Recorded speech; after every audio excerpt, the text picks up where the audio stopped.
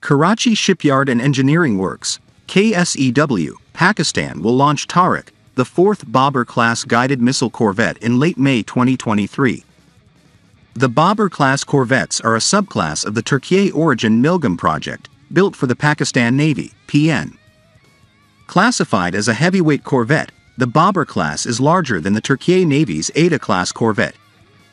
The Kormet is equipped with a vertical launch system, VLS.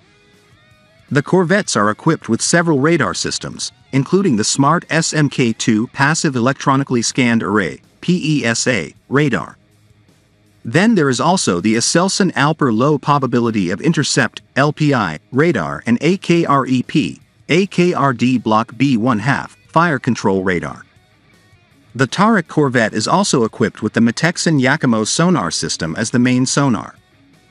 For electronic warfare, EW, the corvette is equipped with the Aselsan Ares II NESM radar system, along with the Alint and SIGINT modules.